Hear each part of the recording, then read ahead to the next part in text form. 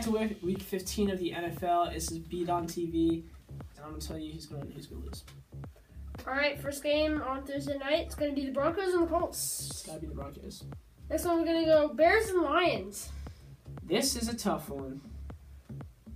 My boy, North Carolina boy, Mitchell Trubisky, is all right, but he's not good enough for the Lions and Darius Slay leading their defense. I'll take the Lions.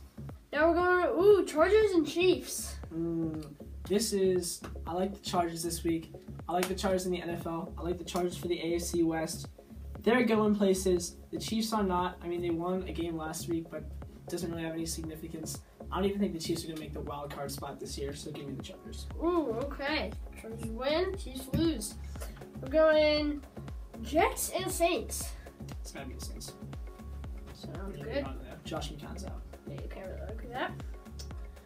Texans and Jaguars. Jaguars got a really good defense. Give me Jacksonville. All right.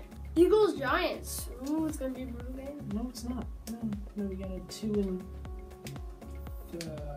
week 15. A 2-11 or 2-12 team playing against the Eagles. So yeah, for the Giants.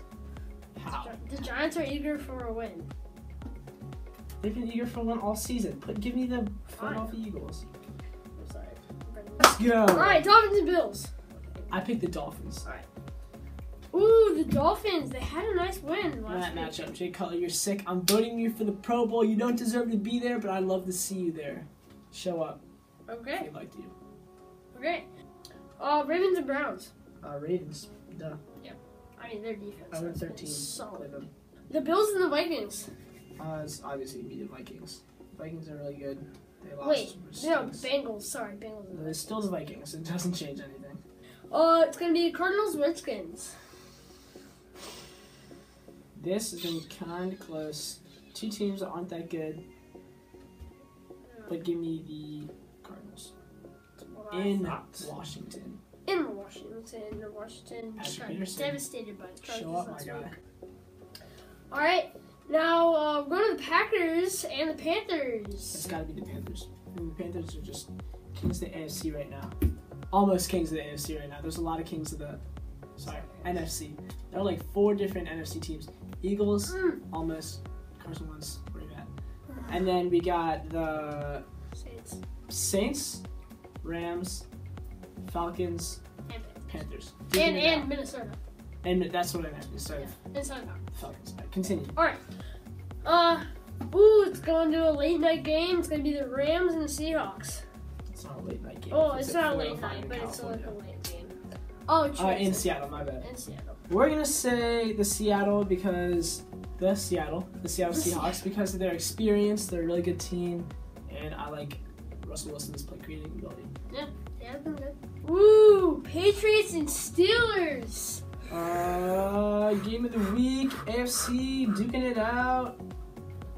The Patriots coming off a loss. They're not gonna lose 2 in a row. They never lose 2 in a row. The Patriots? Yeah. All right, so we're going to Titans 49ers. It's gonna be the Titans. Yes, it is. Questionable. Cowboys Raiders. Ooh. I just feel like the Cowboys are playing better football this season with or without Zeke Elliott. You got Alfred Morris. That's a solid backup. Derek Carr hasn't shown me anything special like he did last year. Amari Cooper. Let's see something. Give me the Cowboys. Cowboys. Their final Monday night matchup. I'm taking the Atlanta Falcons over the eliminated Buccaneers. Yeah. That is it for NFL picks. But there's something very big coming up. It's week 15, which means it's the last week of fantasy football for people who made the playoffs if you're going to lose. So what you want to do to not lose is you're going to want to start Kenyon Drake, running back for the Dolphins. Pick him up if he's not already picked up. You're going to want to start Keenan Allen. You're going to want to go out and get him if somehow he hasn't already been picked. What else do you want to do?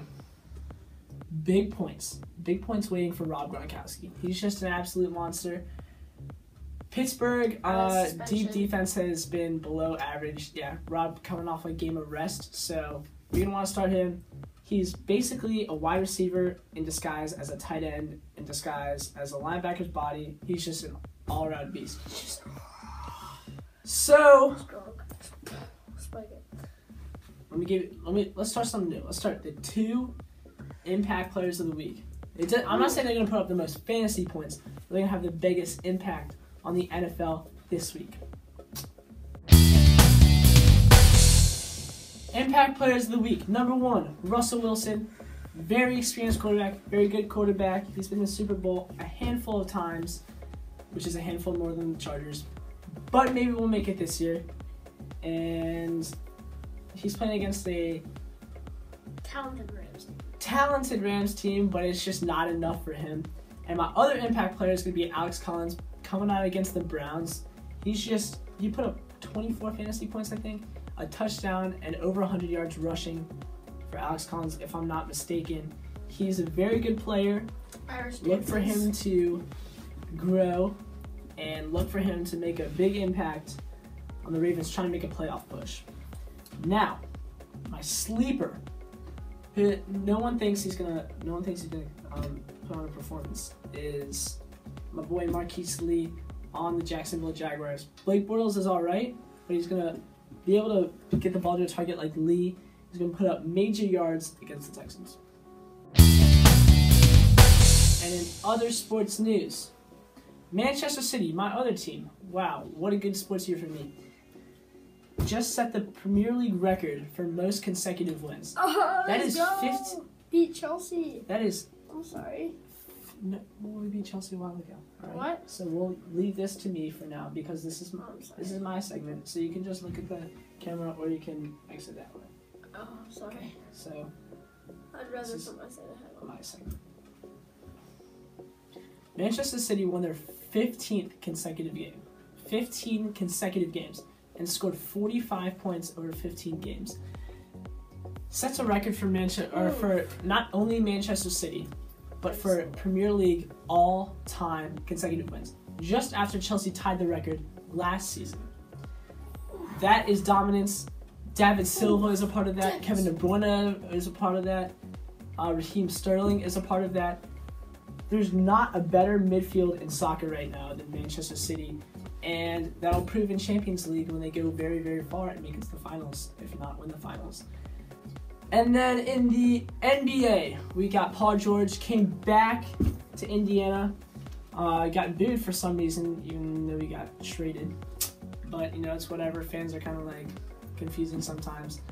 Victor Oladipo did not play a great game, even though he's a hero in Indiana. He's a really good player. I think that he's going to take him to the playoffs this year in a weak Eastern Conference.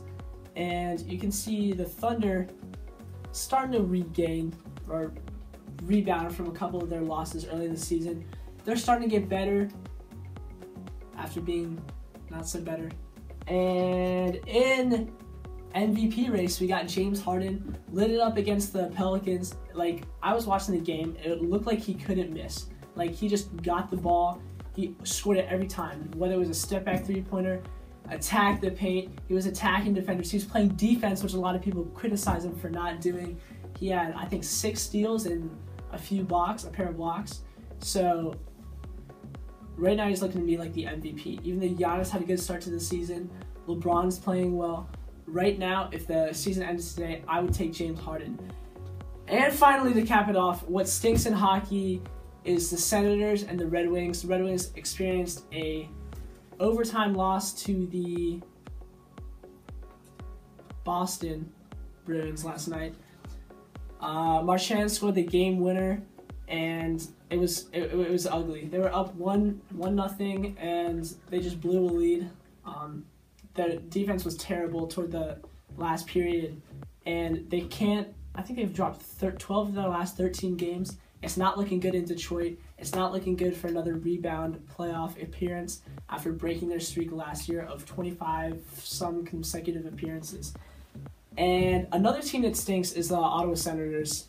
Guys, you need to clean up your act. If you're going to make the playoffs, you need to fire someone. You need to take someone off your team because all your stats in the past 13 games are worse than the NHL for offensive, I think, goals scored, time of possession, something like that.